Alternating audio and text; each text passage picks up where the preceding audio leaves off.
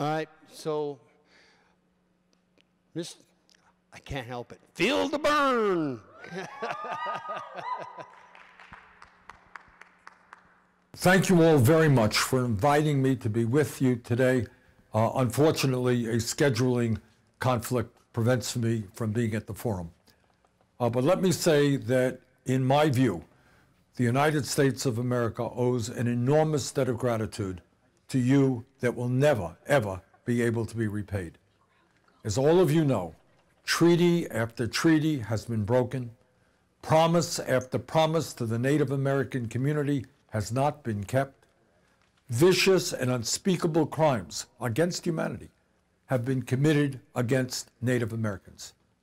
And today it gives me no pleasure to tell you that Indian country is facing a crisis, and it is a crisis that is not a force of nature.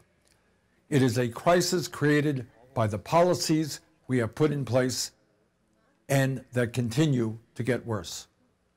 To me, the answer to these problems is summed up in 4 words: sovereignty, justice, opportunity, and dignity. Many of you have heard me talking about these solutions 4 years ago, so they are not new to you or to me. But that is because the very serious problems your communities are facing have gotten worse, not better. For a start, the federal government must protect Native American cultures and honor the treaties and statutes that are at the core of the trust relationship. Tribal communities must be empowered by providing resources to protect and revitalize indigenous languages, religions, cultures, and traditions. We need to protect the sacred places of Native Americans and restore lost tribal lands. And we must make sure that Washington is never acting on tribal matters without full consultation and consent from the Native American community. And we need to make sure that Native Americans are represented in the highest levels of government. An administration that does not look like America cannot represent America. We are going to attack, among many other issues, the wealth gap that is plaguing Native American communities. Medicare for all. Health care is a human right.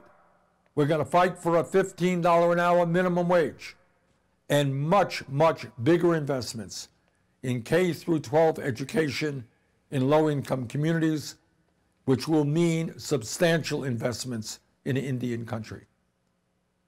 We are going to expand voting rights in this country to make it easier for people to vote, not harder, so that the full power of your community is felt at the ballot box. I have introduced legislation in Congress to repeal federal land transfers that have allowed energy companies to desecrate tribal lands. I have opposed the Dakota Access Pipeline and stood in solidarity with protesters at Standing Rock. As president, I will make sure we are expanding protections for tribal lands, whether oil companies and frackers like it or not. We need to make sure we respect tribal sovereignty. Tribes need increased control over tribal housing programs, and we need a major investment in Native American housing. We also need real criminal justice reform. I recently introduced the most comprehensive plan to do exactly that. Our goal is to end racial profiling and end the culture of fear that too often defines the relationship between communities and local police forces. We want to put in place new rules to encourage police departments to de-escalate situations rather than escalate them into violent conflicts. And when it comes to criminal justice reform in Indian country, we need to make sure that tribal nations can prosecute criminal offenders for violent crimes that occur within tribal borders themselves. Tribal governments are distinct sovereigns and should be recognized as such. They must have the authority and autonomy to protect their own people. But before we can do all of that, we must defeat Donald Trump, the most dangerous president in the modern history of this country. Like so many demagogues, Trump is trying to divide us up, and we cannot allow him to do that. We must come together, black and white, Latino, Native American, and Asian American, and build a grassroots movement to defeat him. And when we do that, we can begin to create the environment where Indian country can flourish, and that is, as I said at the beginning, sovereignty, justice, opportunity, and dignity.